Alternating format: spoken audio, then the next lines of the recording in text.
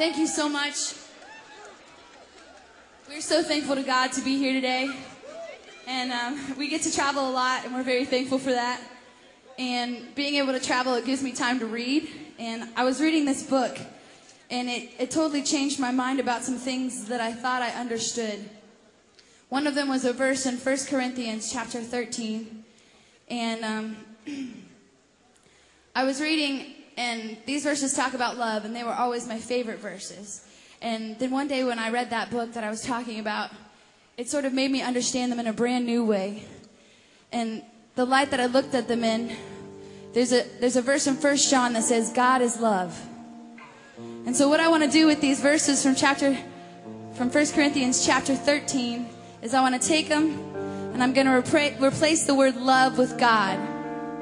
And instead of looking at this like a list of things I need to do, I want you to hear it as a list of things that God does for you.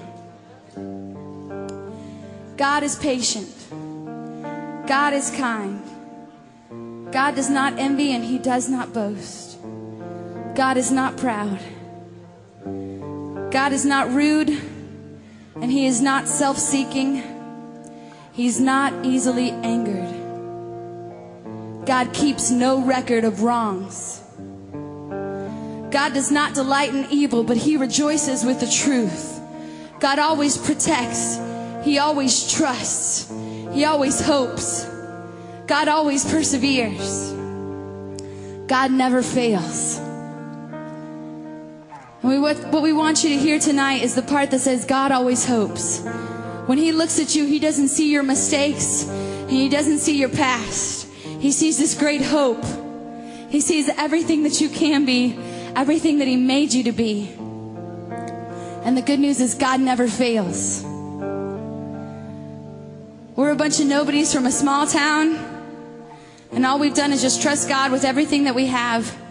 So we're here to tell you that if you will trust God, you will be greatly changed.